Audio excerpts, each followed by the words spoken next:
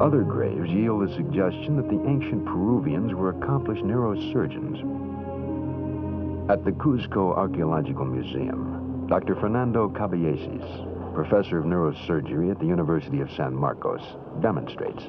These skulls here are just a very small sample of the tremendous amount of skulls that were found in the graves of the ancient Peruvians.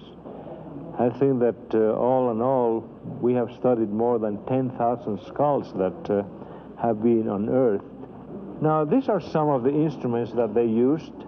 This is called the tumi knife, which was used this way just to open the scalp. This cannot be used in the bone.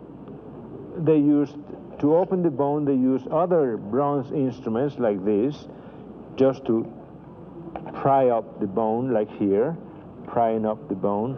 There are some other odd instruments like this, just to make these indentations.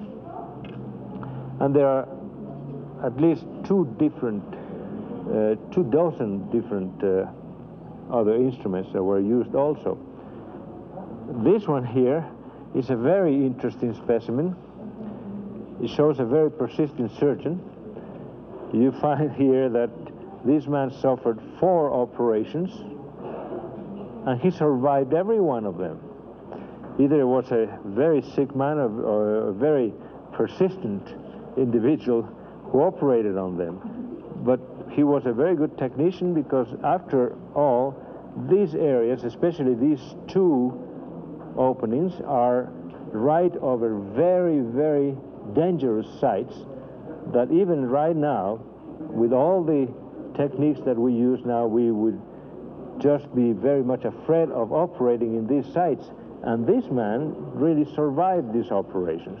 In Calca, near here, near Cusco, where about, I would say, 85% of these skulls show healed trephanations. 85% of survivals from skull operations is a pretty good and excellent result.